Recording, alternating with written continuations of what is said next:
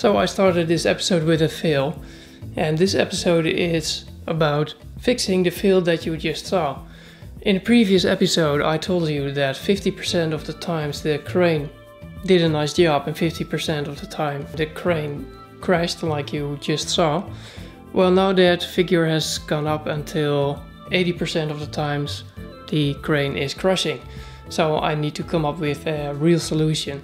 So if we look back in a bit of slow motion, what actually happened, what you see is that the left support of the crane is lagging a bit, and eventually the crane is twisted, which results in a crash what you just saw. So how to fix this problem? Well, I think there are two causes that can cause this problem. The first cause is that the motors don't run on the same speed. Well, I think that's not very likely since they're the same motors. I replaced them and the problem remains. So we can rule that one out. Another possibility is that the left support has more friction going on than the right support, which eventually also results in a lower motor speed, of course, but that aside. So that's the problem here. We need to fix the friction or something like that. So I don't know yet how to do it, but there are some ways. Maybe this problem occurs because only one side of the motor is motorized. So what you then get is that you get a bit of a twisting inside the support structure. That may be a cause. So that's the first thing that I'm gonna try. And if that's not a problem, maybe I have to add some spacing between the support and the structure around it. That is a bit tricky because you need this tight system to make sure that the crane remains in place. So I need to use wheels or something like that to actually lock the crane in position. So the first thing that I'm gonna try is motorizing both supports on both sides, and let's see how that works out. So I've installed the drive gear on both sides of the support, and also on the other side, of course. And we're gonna check it out now if it works. I haven't tested it yet. I wanted to share this moment with you. Honestly, I don't think it's a lot of difference. I was building it and I was like, well, basically it's still the same, So I don't think it'll do much, but we'll have a look.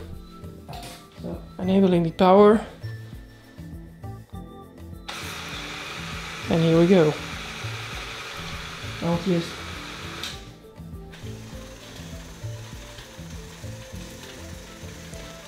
alright, this is still a bit wobbly.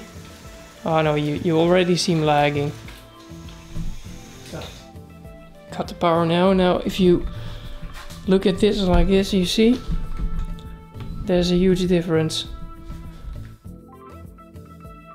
Alright, so obviously this does not work, unfortunately, and I have to come up with another solution. So I said something before, like I can add wheels to the sides to reduce the friction and stuff like that.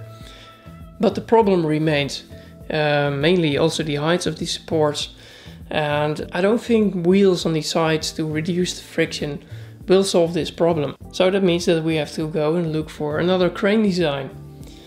Now there are two solutions. One I've already mentioned in another episode is that you place 4 supports in every corner and have a rectangle above it, elevated above all the tracks.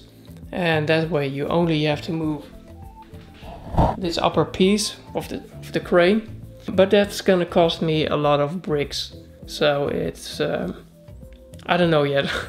Another solution is that I use a central pillar and use a bit of overhang on the left and the right to move the crane above the tracks. So let's say the overhang on the left covers the monorail tracks and the overhang on the right covers the railway track. And then in the middle you'll have a central pillar that will be, I don't know, the combination of the two supports that you see now. So that's a design as well. That design will be less stable because you have just, it's a T-shape, so I don't think it'll fall down if you have a wide enough support on the base, but it's not optimal, I guess. So that's something I need to decide. So that's also a question to you. What should I do? Should I build a fully elevated rectangle which makes the movable parts of the crane a bit smaller? Or should I go for the T-shaped crane, which maybe is a bit more unstable? So let me know what you think. Thank you for watching, and I hope I can work out the best solution. Oh, anyway, if you have another solution regarding this design, please let me know. Maybe I forgot something, I don't know.